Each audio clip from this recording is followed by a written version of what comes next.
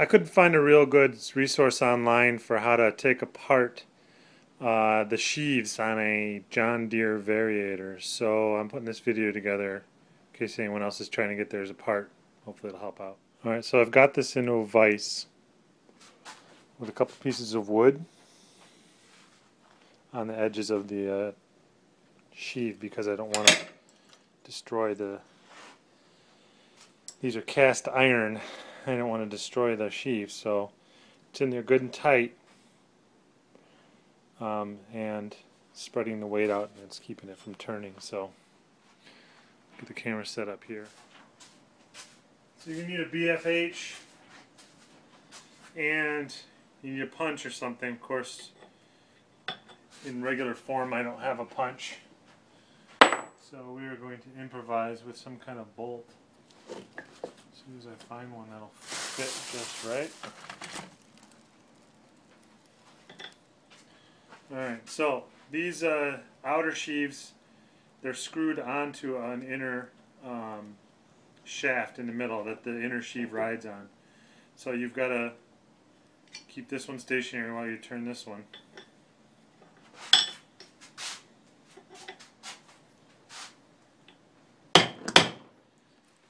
Alright, I did it off camera because, well, it took probably 50 good whacks to get it loose.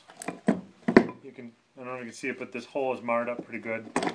So, just took a nice long bolt in like this.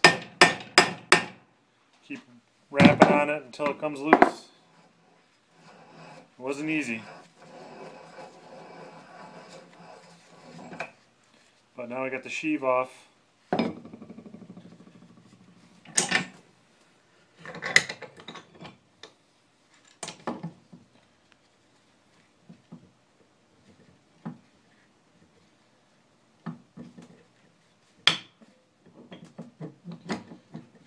And the center sheave slides right off. Now, if you want to get the rest off, you can, this one will turn off the same way the other one did, but this bearing, this is a bearing in here, is pressed into this arm. So the only way to get that out of there is to use a press. So hope this helps somebody. I'm gonna hopefully get this cleaned up on the inside and get this cleaned up really good. Hopefully it'll slide real nice.